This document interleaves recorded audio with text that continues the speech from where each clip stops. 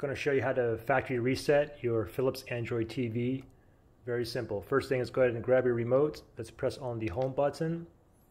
And then what you want to do is you want to go up there to your settings icon, the gear icon. So just go ahead and just keep clicking up, up, up.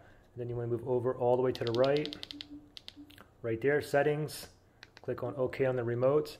Now from here you want to go down, down to device preferences.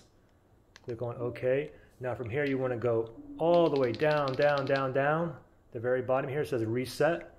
Tap on OK.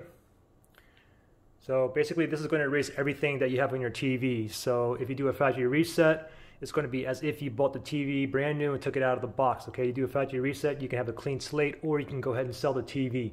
If you want to proceed, you go down here to reset, click on OK, and then you go ahead and go down here to erase everything, click on OK, and then the whole process, it'll restart the TV. The whole process takes about 3 minutes, and once everything is done with the factory reset, you'll be at the beginning setup process where you have to choose your language and so on. Okay, good luck.